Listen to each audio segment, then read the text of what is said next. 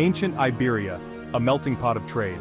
The Iberian Peninsula, home to modern-day Spain, has been a crossroads of civilizations for millennia. Its strategic location made it a focal point for various ancient cultures, each leaving an indelible mark on the region's history and development. Long before the Romans, ancient peoples like the Phoenicians, Greeks, and Carthaginians established vibrant trading posts along the Spanish coast. These early settlers were drawn by the peninsula's rich natural resources and its prime position for maritime trade. These seafaring civilizations recognized the strategic location of the peninsula. It served as a crucial link between the Mediterranean and the Atlantic, facilitating the exchange of goods, ideas, and cultures. It was a gateway between the Mediterranean and the Atlantic, allowing for the flow of commerce and cultural exchange. This unique position made Iberia a melting pot of diverse influences. The Phoenicians, renowned for their maritime prowess, established trading colonies like Gadir, modern-day Cadiz, around the 9th century BCE. These colonies became bustling centers of trade and cultural interaction. They introduced viticulture, the cultivation of grapes for winemaking, which thrived in the Spanish climate. This agricultural innovation had a lasting impact on the region's economy and culture. The Greeks followed, founding settlements like Emporion or Empures in the 6th century BCE and engaging in trade with the local Iberian tribes. Their presence further enriched the cultural tapestry of the peninsula. They exchanged olive oil, wine, and pottery for valuable metals like silver and tin, abundant in the Iberian Peninsula. These trade goods were highly prized and facilitated economic growth. The Carthaginians, based in North Africa, emerged as a dominant power in the Western Mediterranean. Their influence extended into Iberia, where they established a significant presence. They established a significant presence in Iberia in the 3rd century BCE, using it as a base for their wars against Rome. Their military campaigns left a lasting legacy on the region. The Carthaginians further developed mining operations in Spain, extracting silver, gold, and other minerals, which contributed to their economic and military might. These resources were crucial for their war efforts and economic stability. These ancient civilizations, through their trade networks and resource extraction, laid the groundwork for Spain's future economic development. Their legacy is still evident in the rich cultural and historical heritage of the region. The Roman conquest of the Iberian Peninsula, completed in the 1st century BCE, marked a significant turning point in Spain's economic history. This conquest was not just a military victory, but a catalyst for profound changes that would shape the region for centuries. The Romans, renowned for their administrative efficiency and ambitious infrastructure projects, brought about significant transformations. Their meticulous planning and organizational skills laid the foundation for a new era of prosperity. They integrated the peninsula into their vast empire, connecting it with a sophisticated network of roads, aqueducts, and cities. These connections were crucial for the movement of goods, people, and ideas, fostering a sense of unity and shared purpose. This integration facilitated trade and communication, fostering economic growth and cultural exchange. Markets thrived and merchants from different parts of the empire converged, bringing with them diverse goods and knowledge. Roman engineers constructed impressive infrastructure projects, including the iconic aqueduct of Segovia and the Alcantara Bridge, which still stand today as testaments to their engineering prowess. These structures were marvels of their time, showcasing advanced techniques and materials. These structures not only served practical purposes but also symbolized Roman power and influence. They were a constant reminder of the might and sophistication of the Roman Empire, inspiring awe and respect among the local population. The Romans also developed Spain's mining industry, extracting vast quantities of gold, silver, tin, and lead. These resources were vital for the empire's economy, funding military campaigns and public works. These minerals, transported across the empire, enriched Rome and fueled its economy. The wealth generated from mining operations contributed to the empire's stability and expansion. Agriculture flourished under Roman rule, benefiting from the introduction of new techniques and crops.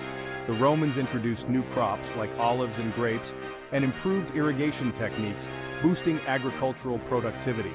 These innovations ensured a steady supply of food and raw materials. Spain became a major supplier of grain, olive oil, and wine to the Roman Empire. These products were highly valued and traded extensively, contributing to the region's wealth. This agricultural surplus supported a growing population and urbanization. Cities expanded and new settlements emerged, reflecting the prosperity and stability brought by Roman rule. The Romanization of Hispania, as the peninsula was known, led to the widespread adoption of Roman law, language, and customs, creating a more unified and prosperous society. This cultural integration laid the groundwork for the region's future development and legacy. The decline of the Roman Empire in the 5th century CE ushered in a period of instability and fragmentation in Europe. Germanic tribes, including the Visigoths, migrated across the continent, eventually establishing their kingdom in Spain. The Visigothic rule, while significant politically, had a less transformative impact on Spain's economy compared to the Romans. The Visigoths, primarily a warrior aristocracy, were less interested in large-scale infrastructure projects or trade. However, the Visigoths did adopt Roman law and customs to some extent, providing a degree of continuity. Agriculture remained the backbone of the economy, with large estates controlled by the Visigothic nobility. The Visigothic period also saw the rise of Christianity as the dominant religion, which influenced social and cultural life. In the 8th century CE, the Islamic conquest of Spain ushered in a new era. The Umayyad Caliphate, based in Damascus, swept across North Africa, conquering the Visigothic kingdom in Spain. The Muslim rulers, known as Moors, brought with them their culture, language, and economic practices. They introduced new crops such as sugarcane, rice, and citrus fruits, transforming agriculture in southern Spain. Section 4. Reconquista and the New World, Gold, Silver, and Transformation. The Christian Reconquest of Spain, known as the Reconquista, spanned over 7 centuries, from the 8th to the 15th centuries. This prolonged struggle between Christian kingdoms in the north and Muslim kingdoms in the south shaped the political and economic landscape of Spain. As Christian kingdoms gradually retook territory, they established new institutions and encouraged agricultural development. The discovery of the Americas in the late 15th century and the subsequent Spanish colonization had a profound impact on Spain's economy. The influx of vast quantities of gold and silver from the New World fueled Spanish ambitions but also led to economic distortions.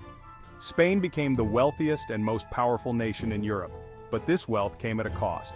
The Spanish monarchy, flush with American treasure, engaged in costly wars and expeditions, neglecting domestic industries. The influx of gold and silver led to inflation, undermining the competitiveness of Spanish goods. Moreover, the expulsion of Jews and Moriscos, Muslims who had converted to Christianity, deprived Spain of skilled artisans and merchants, further weakening the economy. Section 5. Bourbon Reforms, a last attempt to modernize. The 18th century witnessed a series of reforms known as the Bourbon Reforms, implemented by the Bourbon dynasty that ruled Spain. These reforms were a comprehensive effort to rejuvenate the Spanish state and its vast empire. These reforms aimed to modernize the Spanish state and economy, which had stagnated under the Habsburg dynasty.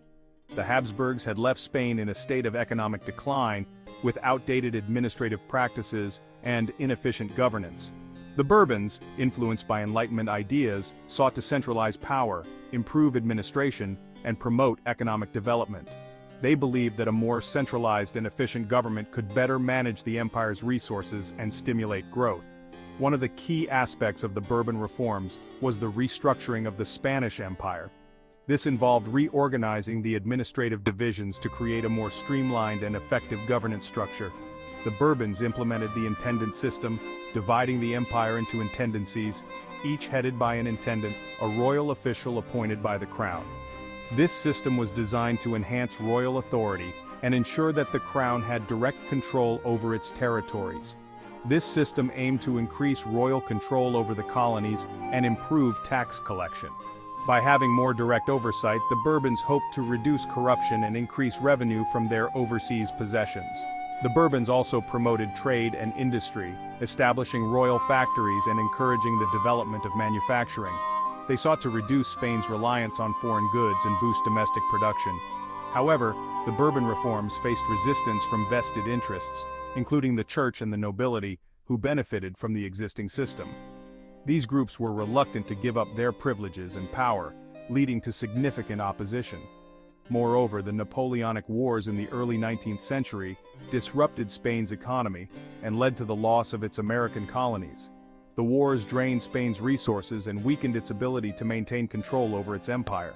Spain's failure to fully modernize and industrialize during this period left it lagging behind other European powers. While other nations were rapidly advancing, Spain struggled to keep pace, resulting in long-term economic and political challenges. Section 6. Industrial Revolution bypassed. Spain's 19th century struggle. The 19th century was a period of profound economic transformation in Europe, marked by the Industrial Revolution. However, Spain largely missed out on this wave of industrialization. Several factors contributed to Spain's industrial lag. The Napoleonic Wars had devastated the Spanish economy, disrupting trade and destroying infrastructure. Political instability, with frequent changes in government and uprisings, created an unfavorable climate for investment. Moreover, Spain lacked a strong entrepreneurial class and a skilled workforce. The education system was inadequate, and traditional attitudes hindered innovation. Spain's reliance on its colonies, which had provided a steady stream of wealth for centuries, also discouraged industrial development.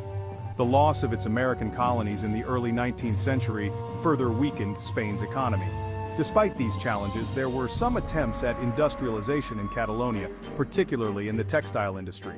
However, these efforts were limited in scope and could not compensate for Spain's overall economic backwardness. The 19th century was a period of relative decline for Spain, as it struggled to keep pace with its European neighbors.